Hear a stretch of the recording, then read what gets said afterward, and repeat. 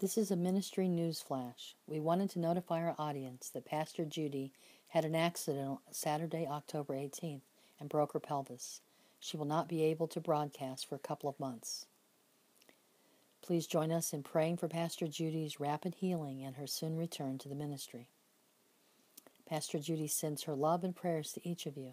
She trusts the Lord will cause this situation and all things to work together for good. She believes that the Lord will return her to the ministry soon and glorify His name in this situation. Pastor Judy asked me to remind you that it takes the blood of Jesus for dying, but the Holy Ghost for flying. So let's be prepared to fly out when Jesus returns.